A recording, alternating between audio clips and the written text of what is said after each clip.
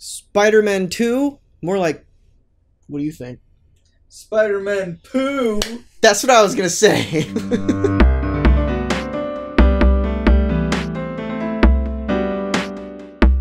Hello and welcome to the show with the reviews. Oh wait, I had more. Did we not want to do more options? That's No. fine. You want more? No, it's all good. We're moving on. Today we're talking about Spider-Man 2, and only Spider-Man 2, because I have a lot to say. There's an unnamed third party here. More like Spider-Man glue. Let's get into it. Alright, so Spider-Man 2, number 1. Just the number 1. That's all that's out so far. This is 90% bullshit. It's bad, guys. Like, you've seen bad in the past. This takes the cake. I'm gonna immediately contradict myself. Overall, the book is fine, but it's just, there's a decision that was made here by Bendis that is so fucking strange to me that I can't like give this book any credit because of just how dumb what I will talk about in a minute is. So before we get into my big problem with this, there is like another little aside that's just like stupid Bendis-ness, which, you know, it's cute, whatever. Peter basically just says a line that's referencing something that was said by Ultimate Deadpool in Ultimate Spider-Man, which, whatever. It's cute. It's just a cute little nod. I'd be nitpicking if I said that it doesn't make any sense because Peter says that, like, some references are just for me. So he's either A, breaking the fourth wall, or B, is just referencing some other storyline that happened in 616 that we don't know about. But again, that's nitpicking. It's very clearly meant to be just like a cute nod to the Ultimate Comics. What I won't let slide, though, is this stupid, doesn't make any sense line that Peter says when, so basically, Peter and Miles are going off on an adventure to investigate this strange, like, pillar of light that pops up in New York somewhere, and it doesn't, alright, so Peter references Spider-Man 1. He references how they went on this adventure where Mysterio, took things, he references Spider-Man 1. He references the fact that it happened and that Miles is from another universe. This is false. This doesn't make any sense. This is the biggest clash of continuity that I have ever seen Bendis write. It makes zero sense. After Secret Wars, Miles didn't just switch universes. He didn't just pack his bags and go. His entire being was changed to have always been in 616, or the Prime Universe as they were calling it at the time. So this little line that Peter says, this like paragraph that he mentions about how basically the Ultimate Universe exists and has always existed and Miles was there and all of his stories happened there, doesn't make any sense. I would give it some credit if it was like a reveal, like, oh, Miles was in the Ultimate Universe the whole time, let's make this a thing, this is what Spider-Man 2 is going to be about, fixing the weird continuity retcon that's happening.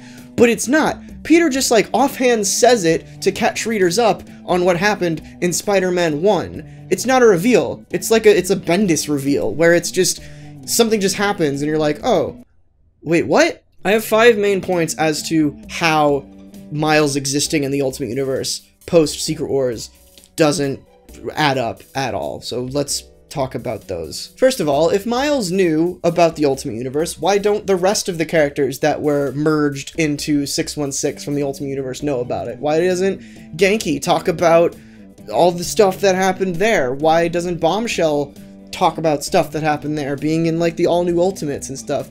Where the hell is Jessica Drew? Why isn't she here? Speaking of Ultimate Spider-Woman, why isn't Miles freaking out about all of his friends and other superheroes who didn't cross over from the Ultimate Universe to here? Why is he just suddenly okay with all of his close friends just not existing where he is now?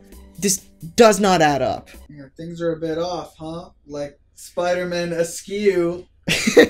If he does remember Secret Wars, like the actual event of it taking place, why isn't he talking about it to anyone else?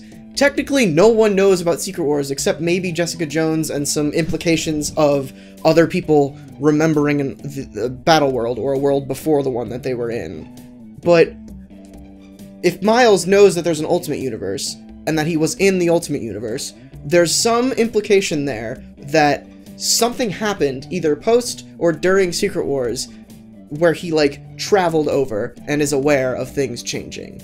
And that is just not the case. And if he doesn't remember Secret Wars, then why isn't he freaking out about how he's suddenly on 616 and not the Ultimate Universe? If he just wakes up one day and is like, this is not my home, this is not everything that I know, where am I, how'd I get there? That should have been the first story that we read if the case of the Ultimate Universe existing and Miles always being there was true. And most importantly, the one that really shuts this whole argument of the Ultimate Universe existing in this new Earth Prime whatever universe down. Why didn't Miles Morales freak the fuck out when he woke up on post-Secret Wars world in 616 and saw his mom in the kitchen doing stuff? His mother died in the Ultimate Universe in Miles' hands.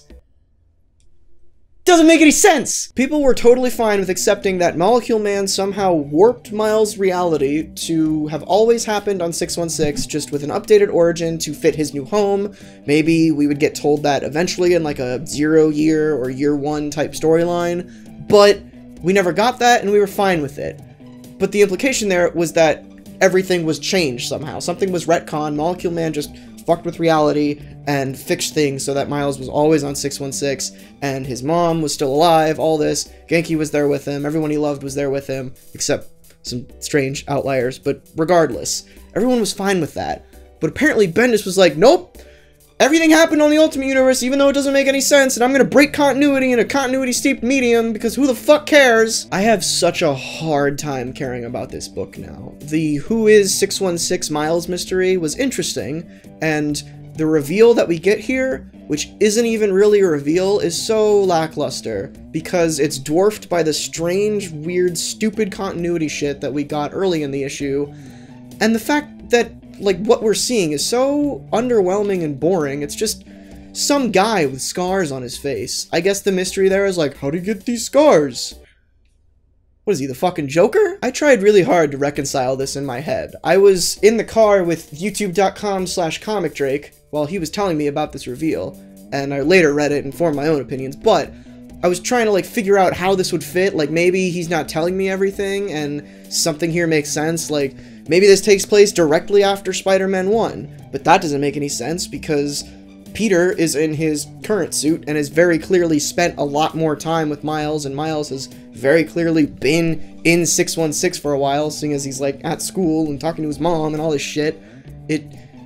You can't fix this decision. It's not a thing that you can just fix by going, well, it's fine, whatever. Maybe it's a retcon. We kind of talked about that earlier. It doesn't make sense as a retcon either, unless they go through so many hoops to fix this. There's so many plot holes that this one little throwaway line just causes. It's a plot crater. I also tried to convince myself that this takes place on an alternate universe, potentially, which, like, already that's a huge leap. Why would they promote this as such a big thing if it takes place in an alternate universe? Especially when, like, alternate universes is something that largely Marvel editorial is trying to shy away from with their whole Prime Universe thing. But, like, Gwenpool and Spider-Gwen, apparently Gwen's break that rule, and we got, like, Edge of Venomverse and all this stuff that's happening. Clearly, multiverse is around still. Also, the entirety of the story hinges on the mystery of who 616 Miles is. Not like 617 Miles. It's about 616 Miles. That's why the story exists. So don't fucking tell me that it's an alternate universe. It doesn't, no. That just disproving my own, like, wants to make this make sense. Because I want this to be a good story, and I want this to make sense. Bendis is a good writer. When he doesn't write in 616, apparently. Who knows? Maybe continuity isn't important, and Bendis has ascended to a higher level of being that we just can't understand. He thinks, like, non-linearly, and he knows that all of this is going to make sense in Marvel space-time eventually, but our IQs aren't big enough to match his. We're all sheeple to him. Like I briefly mentioned at the top of the video, the book isn't even all that bad, regardless of the plot that's happening. The dialogue is surprisingly tame compared to Bendis conversations that happen a lot. Sarah Pichelli's art, as always, is beautiful. There's even like an alternate Taskmaster that shows up, which is pretty cool. But on the other hand, it's weirdly paced, the last page reveal is boring and leaves me looking for the last few pages of the comic like someone ripped them out and then sold an incomplete comic book to me, which is just an overall criticism of Bendis. And then of course there's that dumb line that Peter says about Miles and the Ultimate Universe always existing. If Marvel really wanted to commit to the idea of 616 no longer being a thing and the Prime Universe after Secret Wars being a thing, then this book would not exist, and Spider-Man 1 would never have happened. But they don't want to do that, or at least Bendis doesn't want to do that, and they just give free reign to him because he's Bendis. He did Ultimate Spider-Man, man. Did you see this guy? He wrote Ultimate Spider-Man for 15 years. He must be incredible. Let's put him on everything. Let's give him the entire universe for a couple years, and then give him his own little diddly playground with the rest of the books. Stop. Just because he wrote a really good book for 15 years doesn't mean he's going to do the same thing forever. And I want to say again, there is zero bias against Bendis here. I love Bendis. I have all of Ultimate Spider-Man. I've read all of Ultimate Spider-Man. I've read and loved a lot of Bendis stuff. All New X-Men is another one that people generally hate, but I love that book. And everything that he's doing recently is so bad. It's so strangely conflicting in continuity with plot holes and continuity errors and just nonsense. Stop it. Write about Peter and Mary Jane having relationship troubles again, but like not in 616. Just, if you want the Ultimate Universe to happen again, start a new one that's not called the Ultimate Universe. Marvel will probably let you do that, so do that. Bendis' mantra is basically, fuck anyone who's been elegantly building on the multiverse dying and Secret Wars, because he wants to tell a tale about some Spider Boys, and no one's gonna stop him. So there you go, that's my review of Spider-Man 2, #1. I'm gonna read the rest of this book, just because I want to see if...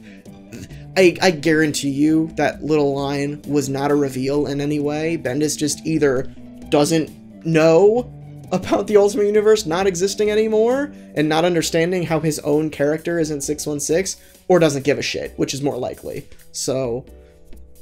I don't know. What did you... I really hope that this is not another case of me, like, just bashing on something, because I've been bashing on a lot of things lately, and I just... Basically, I want to know what you guys think, because I could be crazy, but I'm probably not. This is something I'm pretty comfortable with saying is bullshit, is this Ultimate Universe continuity trash. We have a Patreon if you want to see more stuff like this. It's at patreon.com/Auram. If you just want to help out a little more than subscribing, don't feel obligated to. I got a cat, you can see her on there, and nowhere else. She only exists on that website. It's a Tamagotchi, I don't actually have a cat. What are we doing next time? More like Spider-Man adieu!